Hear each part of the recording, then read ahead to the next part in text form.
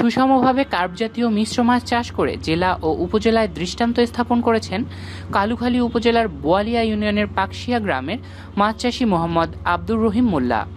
তিনি কালুখালী ডিগ্রি কলেজের সহকারী অধ্যাপক।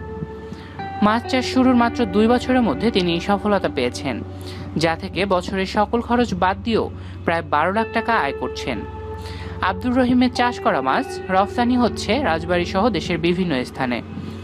জানা গেছে, বেসরকারি একটি কলেজে শিক্ষকতা করলেও বেতন ভাতা সুবিধাজনক না হওয়ায় 2007 সালে বাবা মোহাম্মদ হাবিবুর রহমান মোল্লার উৎসাহে 5টি পুকুর নিয়ে মাছ চাষ শুরু করেন শিক্ষক আব্দুর রহিম মোল্লা। শুরু থেকে তিনি ভিন্ন মাধ্যমে মাছ চাষ করতে থাকেন এবং নিজের উৎপাদিত কাঁচামাল দিয়ে মাছের খাবার তৈরি করেন, যার জন্য তিনি এখন ওই এলাকায় নির্ভেজাল মাছ চাষী হিসেবে পরিচিত। পরবর্তীতে একে একে তিনি পুকুরের সংখ্যা 5টি থেকে বাড়িয়ে 10টিতে রূপান্তরিত করেন। 2009 সালেই তিনি এ মাছ চাষে সফলতা পান। এরপর আর পেছনে ফিরে তাকাতে হয়নি তাকে। এ বিষয়ে তিনি সবসময় তার পরিবার এবং বন্ধু ডক্টর ফজলুর রহমান ও অধ্যাপক মিজানুর রহমানের সহযোগিতা পেয়েছেন। সফল মাছ চাষী হওয়ায় তিনি গত বছর উপজেলা এবং চলতি বছর জেলার সফল মাছ চাষীর পুরস্কারও পেয়েছেন।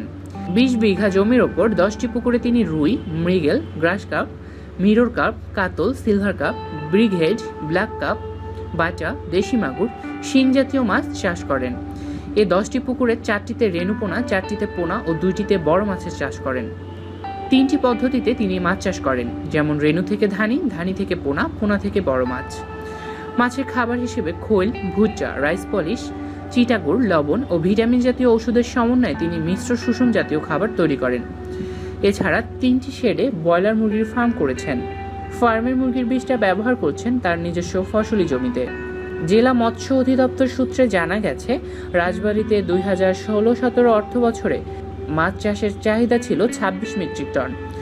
লক্ষ্যমাত্রা অর্জিত হয়েছে 25.28 মেট্রিক টন এবং জেলায় 19,180টি পুকুরে মাছ চাষ হচ্ছে। মাছ চাষী মোহাম্মদ আব্দুর রহিম মোল্লা বলেন, 2007 সালে বাবার উৎসাহে 5টি পুকুর নিয়ে মাছ চাষ শুরু করেন। তারপর একে একে পুকুরের সংখ্যা বাড়িয়ে 10টি করেন এবং নির্ভেজাল খাবার দিয়ে তিনি মাছ চাষ করেন। পুকুর ও মাছের পরিচর্যা করার জন্য নিয়মিত 5 জন শ্রমিক এবং মাছ ধরার সময় 20 জন তার পুকুরে কাজ করেন। এ বিষয়ে কালুখালী উপজেলা মৎস্য কর্মকর্তা সারিয়াত জামান সাবু বলেন, সুষম মিশ্র জাতীয় কার্প মাছ চাষে কালুখালী উপজেলায় আব্দুর রহিম মোল্লা একজন সফল মাছ চাষী। তিনি তার নিজস্ব উৎপাদিত কাঁচামাল দিয়ে খাবার তৈরি করেন এবং সে খাবার মাছকে খাওয়ান। তাছাড়া রহিম মোল্লা তাদের কাছে যখন যে সহযোগিতা চেয়েছেন মৎস্য অধিদপ্তর তখন তা দিয়েছে। তার দেখা দেখি অঞ্চলে মাছ চাষে অনেকেই উৎসাহিত হচ্ছে।